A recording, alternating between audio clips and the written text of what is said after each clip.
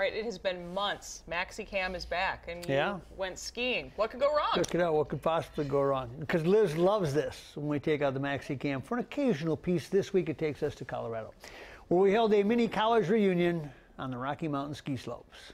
Here it is, the majesty and anticipation of skiing in the Rockies. Scaling the big mountains. Testing your manhood against Mother Nature. Finding out who's available to conquer.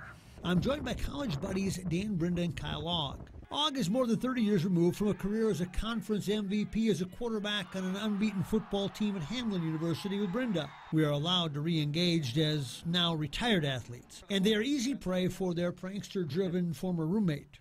You know, guys, if you're going to have a campfire the next time, you should bring a map. I know you're city boys, but Dan, what were you thinking?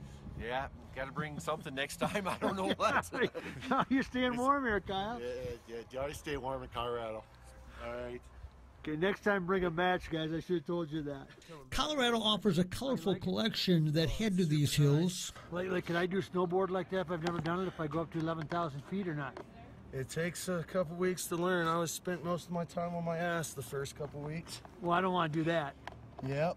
So if I go up there, expect to end up on my keister, huh? Oh, yeah, definitely. We just want to get downhill in one piece. We're at approximately 11,500 feet.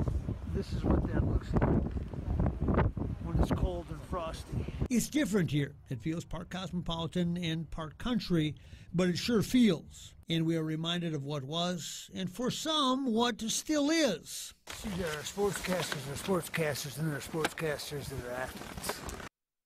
And we're still looking for that one. Need I say more? I thought the turn at the end, I couldn't get our editors to speed it up enough, but I thought the turn at the end pretty much tells the story.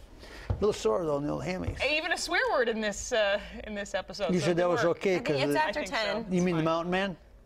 With the dreadlocks? Right. Man. Yeah.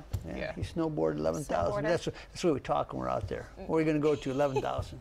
And normally you're wearing those goggles at your desk, so I'm glad you I actually got to took protect them out. myself. Yeah. And You didn't earplugs have a for you helmet, guys. though. You should have had a helmet on. Yeah. Maybe I did when I wasn't posing for the camera. Oh. Did you ever think about that? But I wanted to look cool when I was not on camera. You did look cool, Maxie. Thank you. Still got to rest that hammy. Stay warm. Life to the Max is next. Have a good night, everybody.